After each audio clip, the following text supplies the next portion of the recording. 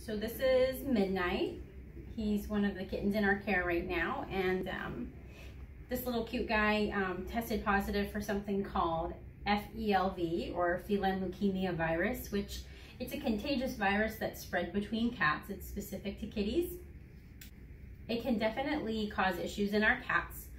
Some cats that are infected have a shortened lifespan because they experience a disrupted immune system and can develop certain cancers or other serious illness.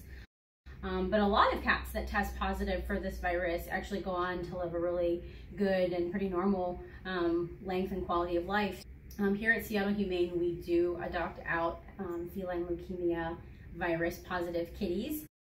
They make really great pets. There's just a few things to think about and consider before you take one home. The first is, if you have other cats at home, you want to make sure that they are fully up to date and well vaccinated against the FeLV vaccine. If not, you probably don't want to adopt an FeLV kitty, since we know it is contagious and can spread.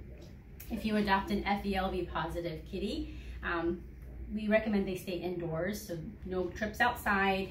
And you just want to make sure they go into the vet for routine wellness care and keep them up to date on vaccines and anything else that your veterinarian recommends in terms of preventative wellness care, just to keep them as healthy as possible and minimize any potential for FeLV infection related issues.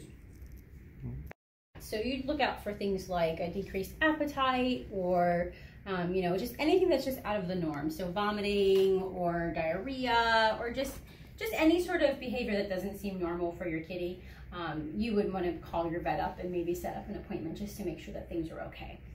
And kitties that are suspected to be regressively infected usually do pretty well, and often don't ever have secondary problems. Sometimes they still will, and they still do.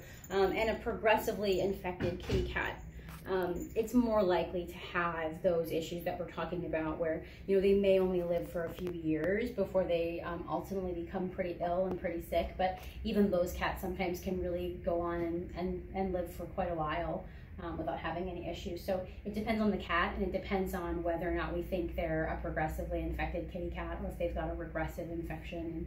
And there's more information in our waivers about how we determine which of those we think they have.